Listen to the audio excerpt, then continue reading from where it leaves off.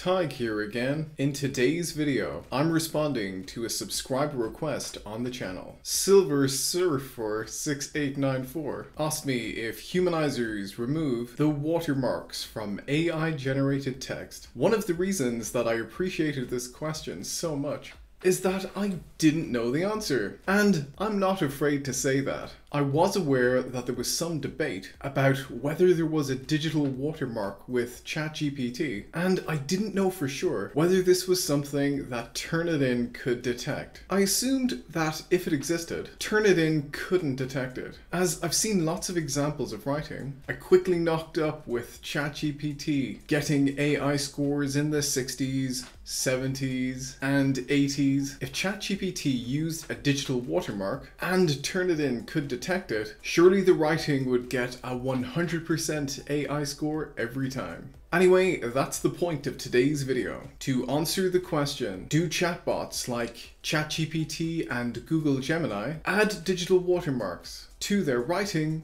And can AI detectors identify them? In the video, I'll specify which companies use watermarking, how reliable it is, and what AI tools can detect it, based on my research. I'll include a list of my sources in the description. But first, if you appreciate my little channel and the honest, transparent, and authoritative information that I provide to students and educators, please help increase its visibility by liking, sharing, and subscribing. I'd really appreciate that, and it costs you nothing. Thanks in advance for your support. So your first question might be, what is a digital watermark in AI writing?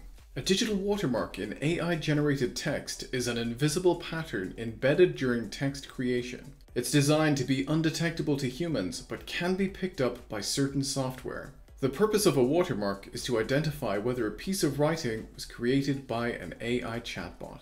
It works by embedding patterns in the text, tweaking word choices and sentence structures. This creates a statistical signature unique to the AI tool. The organization that embeds the watermark, like Google or OpenAI, hold the key that is needed to detect it. That means if you want to verify a watermark, you usually need access to that key or a detection API provided by that organization. From the information available online and in academic journals, it appears that some watermarking methods are strong enough to survive humanizers that paraphrase AI text or swap words for synonyms. This depends, though, on replacement word choices. A watermarked piece of AI writing looks completely normal to a human reader. There are no visible marks, odd phrases, or formatting clues that will obviously give it away. Watermarks are designed to be invisible and don't affect the quality or coherence of the text. Watermarked AI text is created through a variety of ways that result in the same thing: a statistical pattern in the sequence of words in AI-generated text. Three approaches that I identified in the sources that I read are the green list, red list approach. With this, for each word generated, the chatbot favors words from a green list and avoids those on a red list, thereby creating a statistical signature in the word choices while the sentences remain natural and fluent. The second approach is called token selection bias, where during text generation, a chatbot subtly adjusts the probability of selecting certain words or phrases over others, based on a hidden pattern known only to the watermarking algorithm. The third approach just adds a statistical pattern in the sequence of words or tokens. For example, the frequency and combination of certain words are slightly different than what a human would typically write, but not in a way that's obvious or identifiable without a key or detection API. Okay, fine. Watermarks are a particular statistical pattern of the words used in the text. But can I just get rid of a watermark by using a humanizer? Various online tools claim that they can remove watermarks from AI text, making it harder or impossible for the watermark's signature to be detected. Among these are humanizers that I've tested on the channel, like Undetectable AI, Humbot, and Netus.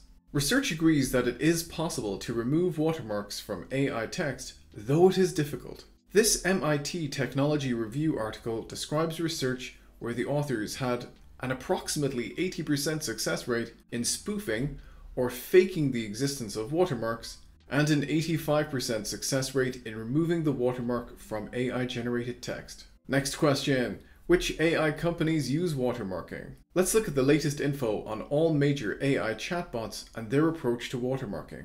Google Gemini.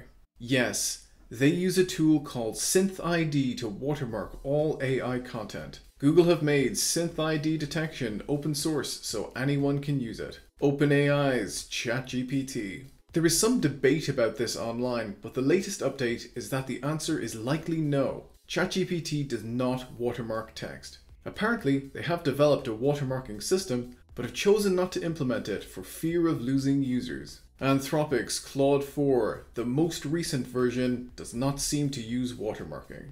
There is no information about watermarking in official documentation and user reports or reviews. What about Meta's Llama?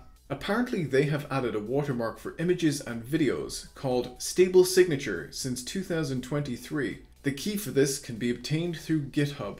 But Meta do not add a watermark to AI-generated text. There's no mention in Meta's official Llama 4 documentation or technical blogs of any watermarking system for text outputs, and recent materials confirm that Meta's Llama models do not currently implement such watermarking for text generation. So what does that mean for students who are planning to use AI chatbots for some or all of their academic work? It means Google Gemini is probably not your best bet. Any AI detector that uses the SynthID key will be able to identify materials generated by Google Gemini. Though at the time of this video, no commercially available AI detector uses the SynthID key. That may change in the future. However, as was reported in this video, watermarks can be tampered with. They can be spoofed or faked, and they can be removed. They're not perfect. You could try your luck with humanizers, or manually rewriting part of the text yourself, or even just writing an essay or assignment yourself if you're worried about watermarks. I've added my name to the SynthID detector waitlist, and I look forward to testing this in the future. And of course,